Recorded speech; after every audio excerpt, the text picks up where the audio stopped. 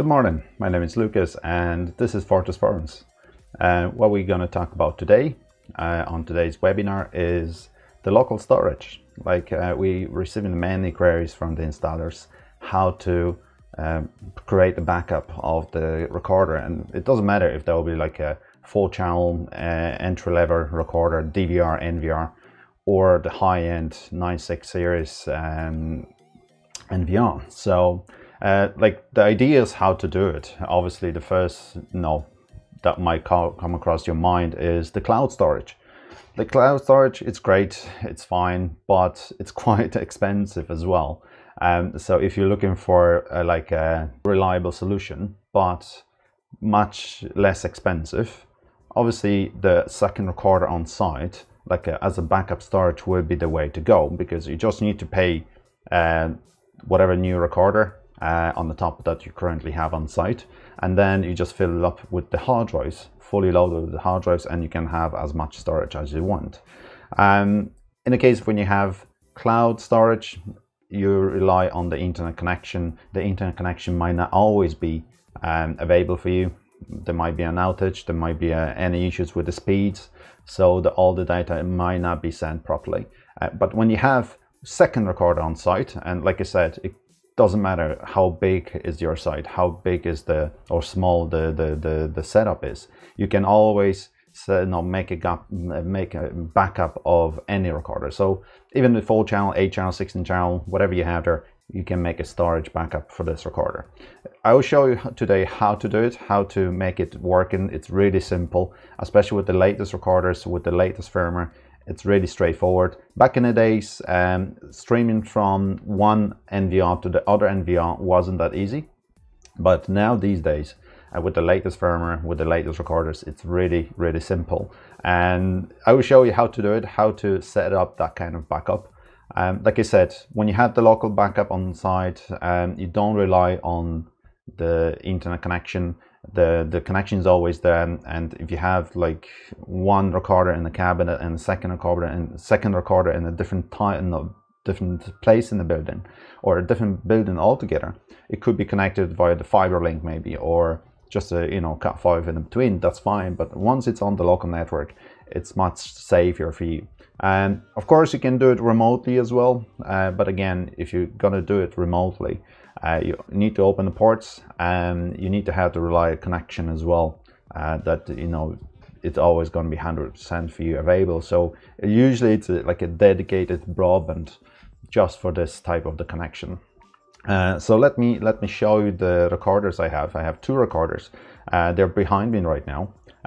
They look exactly the same behind me, but there's one I-series recorder and one K-series recorder. So we're going to stream from the K-series, those 3 cameras that you have on the PoE at the back of the recorder. We're going to stream them directly to the second recorder, and that kind of makes the backup of the whole storage you have there. So if something's going to happen to my K-series recorder, always the I-series will have a backup. Or you can do it the other way around if you like. That's no problem. But whatever the main recorder, it could be stolen, it could be burned out, or whatever happened to that first unit.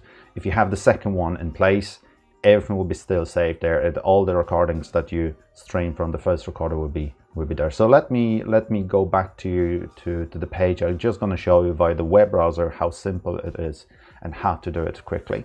So let me go ahead to my monitor here. So you see here, this is the DS7608 NIK2 with 8 PoE ports at the back of the recorder. So you can see there's 8 PoE ports. These days, when you have the cameras connected at the back of the recorder, by default they're plug and play. But there's a cool feature on the latest NVRs that you can turn on and off the plug and play method for that PoE at the back of the recorder. So it makes it like a simple switch. And so it will be a PoE switch, of course, but it will power up your cameras, and it doesn't have to assign those IP addresses from the back of the recorder if you don't want to. Or you can extend that to another switch. That's a different story. But in this case, like you see here, I have 4 cameras. One of the cameras is a dual stream camera. It's the thermal camera. So I have all 4 connected at the back of my recorder. If I go to my second recorder, like you see, it's a simple, again, DS7608 NII2/8P. Again, it's the 8 PoE port recorder. It could be the same as 9664, 258 channels if you like. That doesn't make the difference. It's still going to be working the same way if you do the simple setup like this one, or if you're going to set up the high-end recorders. So on the second recorder, what I need to do, I need to go to the camera management. Like you see, I already turned off all my PoE ports at the back of the recorder, so I don't have anything listed. So there's no plug and play port anymore. Like, you know, at the top of the page, obviously, you know the IP address of your recorders. In my case, one, it's ending with 102. That's my second, that's my backup. And 101, it's my main unit. So in order to add the cameras from my main unit to my second unit, to my backup unit, I just click the add button and just type it in the IP address of that recorder. So 101 is the main unit, and we just enter the password. Hoping the password is right. So after clicking OK, the system is going to ask you if you like to enroll all your cameras or just part of your cameras. So in this case, we only have a few cameras here. So let me go ahead and select those 4 cameras from this unit and just click OK. So that after starting connecting right now, so I can refresh the page. And here you go. All cameras are recorded now to the second unit. This is that simple, I know.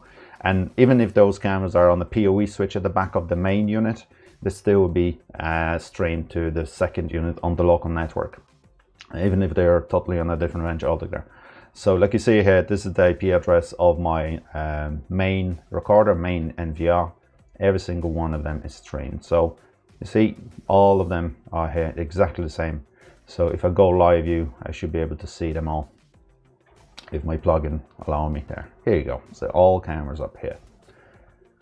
So if I like to, I can make it something really odd now. It's going to be like an Inception. Like I can stream it all the way around. So if I like to stream those backup camera to my main stream, if you like, I can daisy chain the whole setup if I like. And I can just add the cameras for my second recorder to this recorder. So that makes the kind of a setup like you have multiple recorders on site and you like to make it back up to one big unit, like for example that 256 channel recorder. So you can have 10 different recorders across the business, like it could be the industrial estate, and you have recorder in each one individual building, and then stream them back directly to the main unit, to the huge backup unit. So in this case, I can do like 192.168.178 and try to stream the cameras from the backup recorder and see if that will work. So there it is. If I'd like to stream it, again, it's going to ask me if I like to stream those channels. So I'm going to stream those channels that I stream back and forward. And here you go. I'm just going to add them back to this recorder.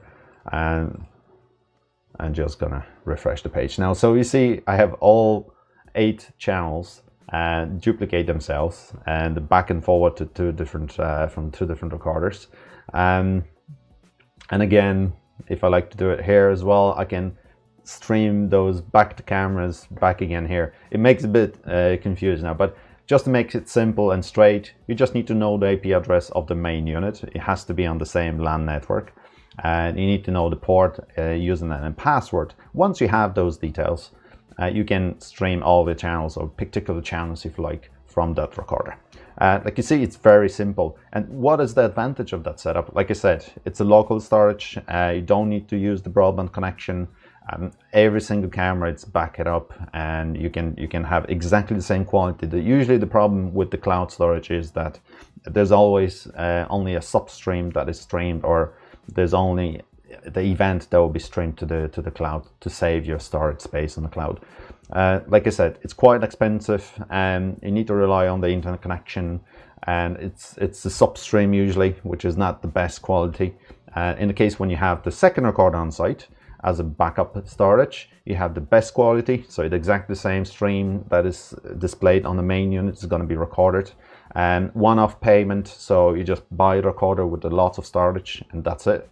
And you don't rely on an internet connection, it's just the local network. So you could have a different part of the building, or if that is one building, like in a house, you can have one in the cabinet somewhere and the other one in the attic. So, you know, it makes it more secure, more safe for you. And, you know, and you can both access, you know, over the internet if you need to. So you can have the main unit connected to your HikConnect and log in remotely, or you can log in to the second unit if something happened to this first one. So, like you see, it's really simple. I hope, you know, I answer some questions. If you have any more questions, please ask in the comments below. Of course, if you're looking for the setup like this, or you've been always wondering if it's possible, of course it is. So you can stream DVR to NVR. You can these days stream DVR to DVR if you like, by just turning off all the analog channels. You can do so much with this equipment these days, and it's so powerful. And the combinations of different scenarios, different machines, connections, they're like, you know, this is up to your imagination right now. So if you'd like to contact our sales guys, and they will obviously have all the recorders in stock, and you can ask them to order a backup recorder for you or for a customer. And then if you struggle with the setup, you can play back the video again, or you can just call our tech department and we're gonna answer all your questions. So thank you very much for watching. And next week I have another Paxton integration. This time it will be a minimal integration with Paxton, so I can't wait for this one. For that, today that's all I have for you. So thank you very much again, and I'll see you next time. Stay awesome as always. Thank you very much. Bye.